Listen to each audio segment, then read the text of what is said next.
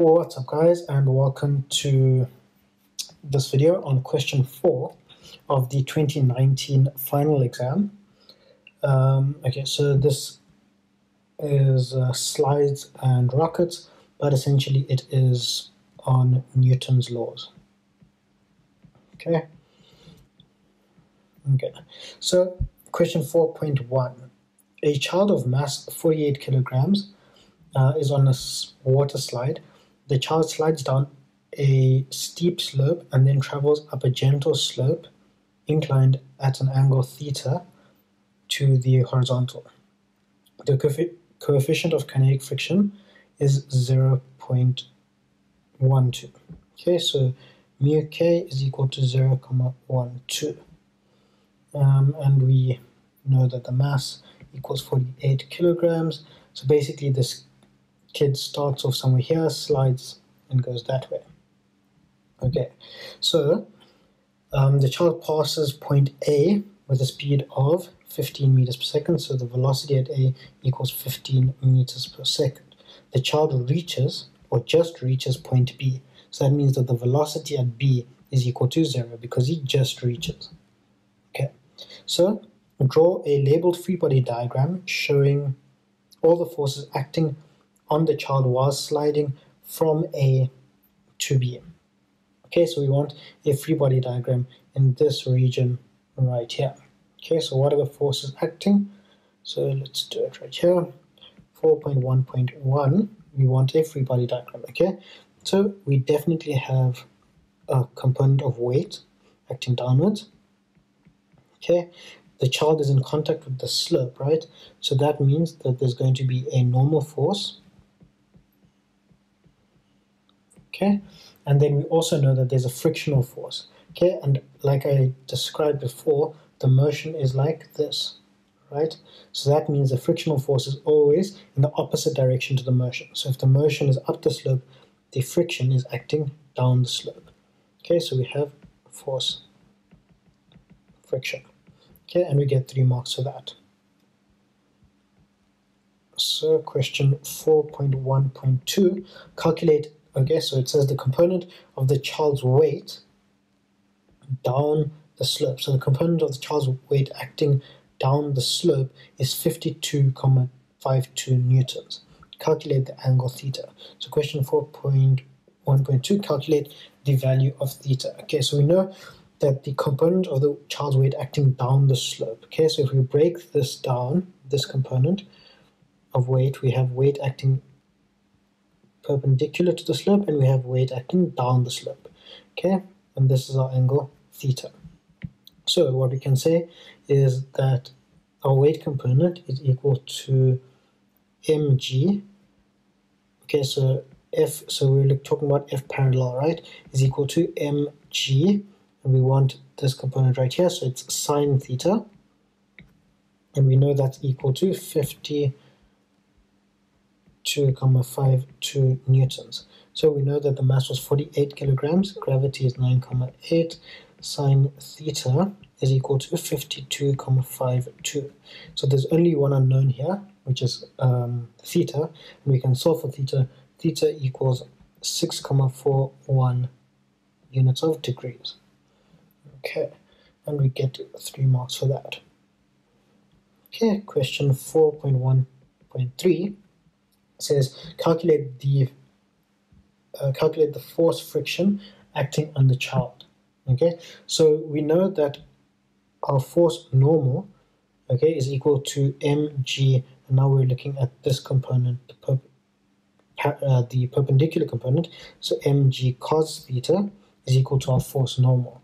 And we also know that the force friction equals our mu k times our force normal.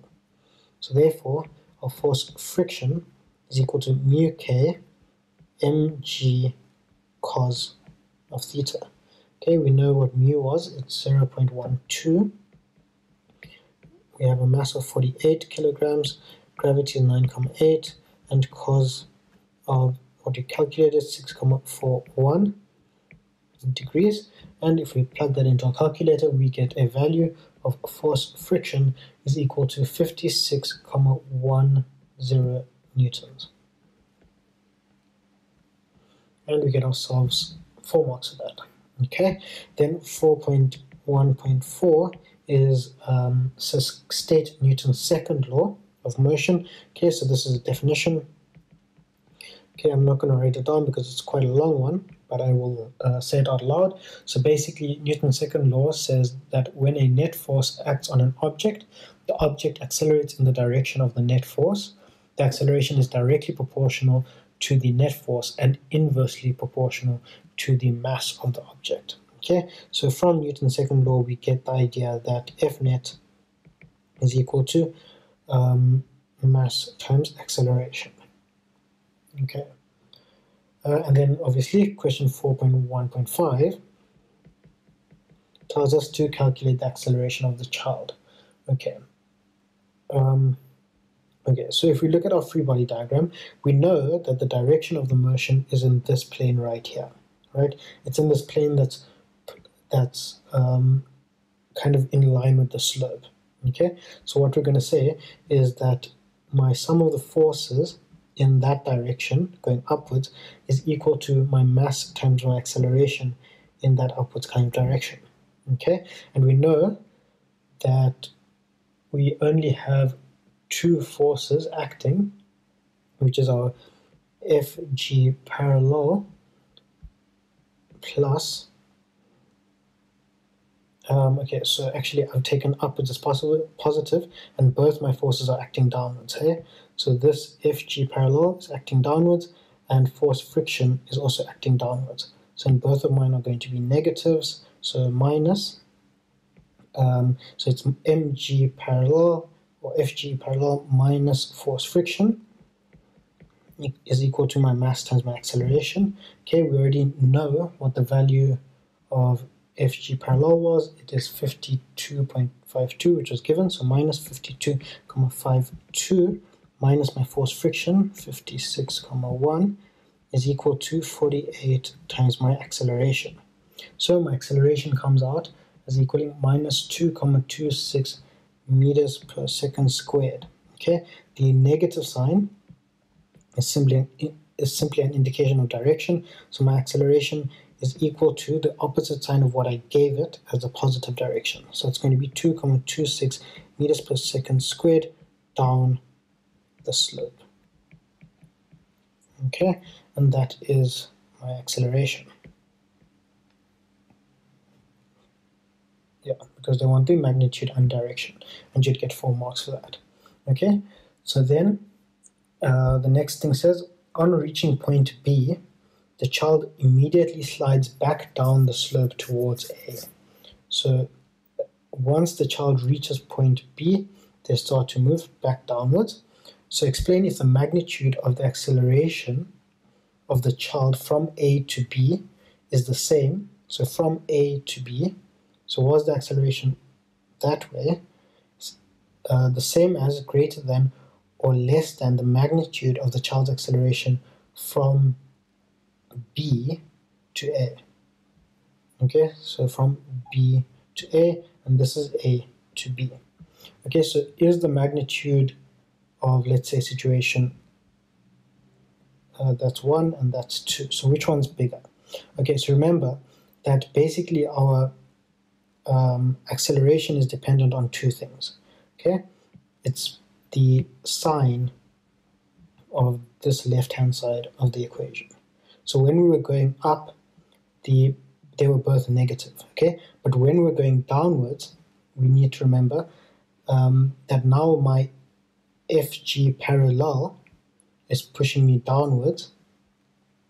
Okay, so my FG parallel, so on the way down from B to A, our FG parallel is down, so it's going to be still negative, but now my force friction is acting upwards, because friction always acts in the opposite direction you're going, right? So now my force friction for the new situation, if we drew a free body diagram, it would look something like this.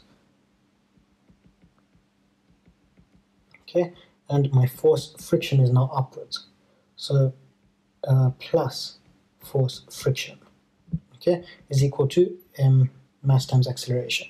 Okay, so obviously now we can say that the magnitude is now less from, so the magnitude of the acceleration is less from B to A than from A to B. Okay, and we can say as friction is acting up the slope, opposite to the component of weight, so the resultant force is less. Okay, so basically, as friction, the force friction acts up the slope, which is opposite to the component of weight,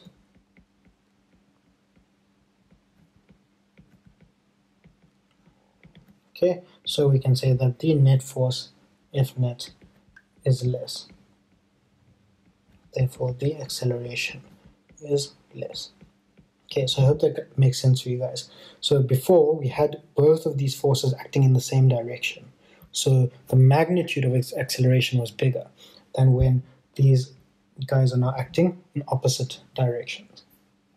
Okay, so moving on to 4.2, a rocket in deep space is moving sideways with its rockets off from A to B, as shown in the diagram. Okay, deep space, why are they telling us? They're telling us this, that deep space is telling us we're in a vacuum, okay, and there is no friction or anything like that. Okay, on reaching point B, so when we reach point B, the rocket fires for 2 seconds while the rocket travels to point C. At point C, the engine turns off. Okay, on the diagram, answer sheet to draw in point C. Okay, so basically we have our rocket. Okay, this is at A,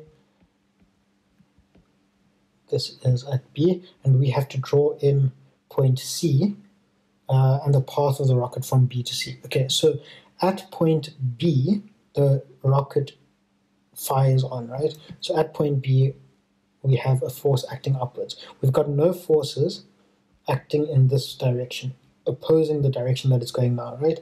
So that means all that's going to happen is our point C is going to be somewhere up here, okay? Because all we've done is added an upward force. So we're going to still have the same motion pulling it that way, but we're going to have an upward force because of the rocket pushing on it.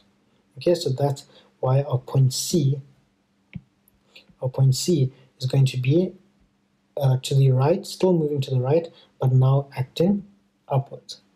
Okay, and then it says on the answer sheet, draw in the path after C. So at point C, the rockets are then turned off. Okay, so now what our path is going to look like is pretty much a straight line from C onwards, because now there's no net forces again. Okay, so it's just going to look how it was. So if we have point C here, we have a rocket. Okay, so from C onwards, it's just going to be a straight line. Okay, use some imagination there, and that is a straight line. Okay, so that's how that would look, and we get 2 marks or 4 marks there. So basically what we need to understand is that at point B, we turn on the rocket, which only results in an upward force. So the rocket continues to go in that direction because there's no opposing force. So it continues to move to the right, but now starts going upwards as well, and then we turn it off eventually, and then there's no forces acting on the system, so it just continues to go as it was. Okay, so I hope that makes sense, guys. This was an interesting question, about 23 marks, so not too bad. Yeah, so in the next video we will do question 5. Thanks for watching, guys.